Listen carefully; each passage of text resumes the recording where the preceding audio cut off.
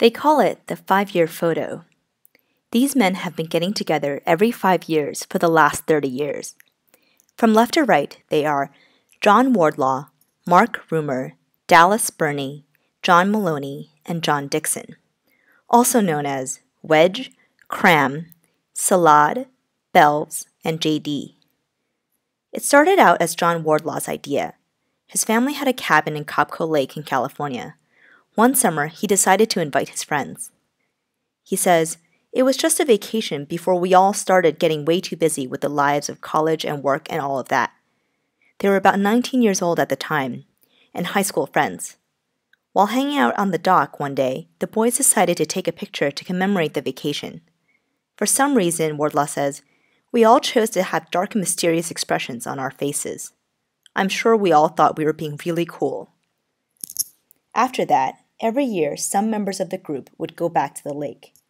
On the 5th year, they realized that all 5 were there again, so they decided to take the same picture. Wardlaw, a photography enthusiast, decided it would be fun to recreate the photograph they'd taken in 1982. Wardlaw held a different hat, there was a different jar, but they had the same expressions. The men had now graduated from college. And so it began. They met again 5 years later, and 5 years after that. By 1997, the 5 friends were in their 30s, and it had been 15 years since the first picture, and they were officially decided to make this a tradition and to keep coming back every 5 years for the rest of their lives. These images uniquely document the passage of time, and these men have been there for each other through the highs and lows. Dixon says, "I look at the photos and think of the relationships I went through. Wedding rings come and go if you look closely." Again, he says, "Watch us lose hair, gain forehead, gain and lose weight." And adds, "There are reasons we all decided it would be better to take the photo with our shirts on." So every 5 years, they would make an effort to meet.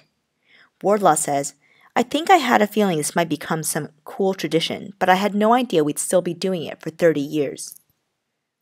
By 2012, it has now become a priority for the men who now live in different cities across the country. Dixon says, "We plan on doing this for the rest of our lives, no matter what. Up until there's just one guy sitting there in the same pose, and even then, maybe someone will take a picture of an empty bench for us."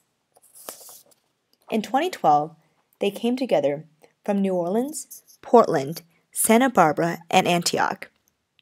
They have committed to do whatever it takes to make it back for the tradition, including driving overnight when a flight was delayed.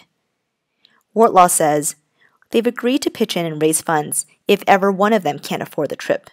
And then Dixon jokes, "If I was in the hospital, I'd have them bring me here on a stretcher." These photos have served as an inspiration for millions across the world. They all acknowledge that this tradition has glued them together and strengthened their friendship. When you speak to the men, it's clear that they are very proud of the bond that they've developed.